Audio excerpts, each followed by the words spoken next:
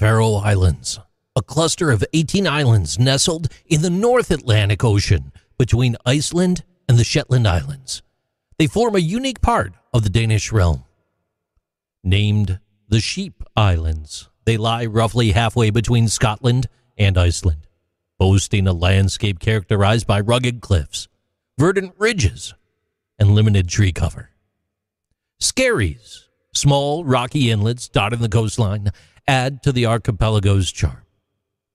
Measuring 1,399 square kilometers on land and surrounded by 274,000 square kilometers of sea, the Faroe Islands are accessible via a 380-mile journey from Scotland, typically taking around 4 hours and 10 minutes by plane.